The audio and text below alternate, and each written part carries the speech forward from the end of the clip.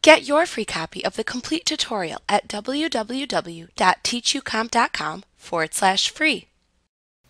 Once you have placed fields into the report design view, you may need to change their position and size within the report.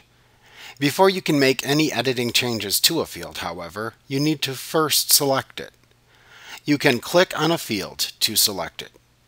When a field is selected, it will appear with a blue border around it in the report design view. You'll also see 4 small squares appear around the perimeter of the object, one on each side of the field. These are called the resizing handles, and you use these to change the height and width of the data field.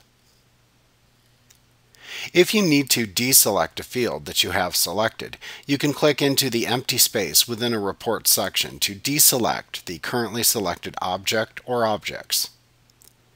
You can also select multiple objects simultaneously within a report. When you have multiple objects selected within a report, whatever action you then take is applied to all of the selected objects. This can be a useful way to delete several report data fields at once versus deleting each one independently. You can also use it to apply a formatting style, like bolding, to several simultaneously selected fields. To select multiple fields at the same time, click the first field which you would like to select. Then hold down either the Shift or Control key on your keyboard while you continue to click on the other fields that you would also like to simultaneously select. Then you can release the key on your keyboard that you were holding down when you finished making your selections. Another method of selecting multiple adjacent, meaning next to each other, objects within the report design view is to use a Selection Marquee. Hold your mouse pointer over the blank area within the section of the report where the fields that you want to select are located. Then click and drag your mouse pointer, noticing the Selection Marquee that you create as you continue to click and drag. Simply continue to click and drag the marquee through any fields that you want to select. Any fields that are touched or enclosed by the Selection Marquee that you draw will become selected when you finally release your mouse pointer. You may also easily move the selected fields that you've placed into your report. Simply place your mouse pointer over any selected field or fields in the report design view. When you see a 4-pointed arrow appear as your mouse pointer, click and drag to move the selected fields and then release them in another area of the report. You can also just select the fields and then use the arrow keys on your keyboard to move the fields up, down, left, or right.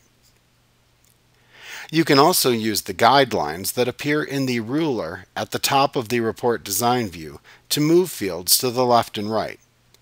Using this method ensures that both the title and the associated data appear with the same alignment in the same column. Remember that when you insert a new field into the Details section of a report, Crystal Reports will automatically create a label for that data which it places into the page header section. Notice when it does this, it will also place a small guideline marker into the ruler for that field. The marker looks like a small home plate from baseball. If you're familiar with Microsoft Word, you may think it looks like the first line indent character.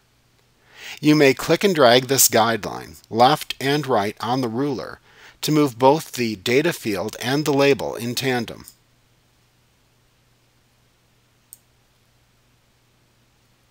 However, it is important to note that when you manually click and drag on a field to move it, you then break it away from the aligning guideline.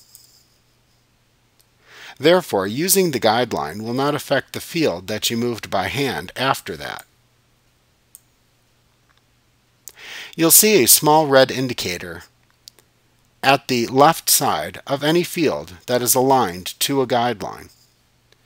You can reassociate a field with a guideline by manually moving the left edge of the field onto the guideline. When you place it into the correct position and then release your mouse button, you will see the red indicator appear at the left side of the object if you dropped it into the correct position. You can then use the guideline to move the field. You may also add and remove the guidelines freely in the Report Design view. To add a guideline, simply click into the ruler at the position where you want to place a guideline. To remove a guideline, click and drag the guideline from the ruler and release it into the Report Design section. To resize a data field, first select the field or fields that need to be resized. Then place your mouse pointer over the resizing handle that corresponds to the direction in which you want to resize the selected field or fields. When your mouse pointer is in the correct location, it will appear as a double-pointed arrow. You may click and drag at that point to resize the selected fields. You can make them thinner, wider, shorter, or taller. You may also resize fields using your keyboard. To do this, select the fields to resize, hold down the Shift key on your keyboard, and then press the arrow keys on your keyboard to resize the selected fields. It's also important to note that if you simply resize the data field, the field label will also be resized to the same dimensions. However, resizing the label will not reciprocally resize the associated data field. Like what you see? Pick up your free copy of the complete tutorial at www.teachucomp.com/free.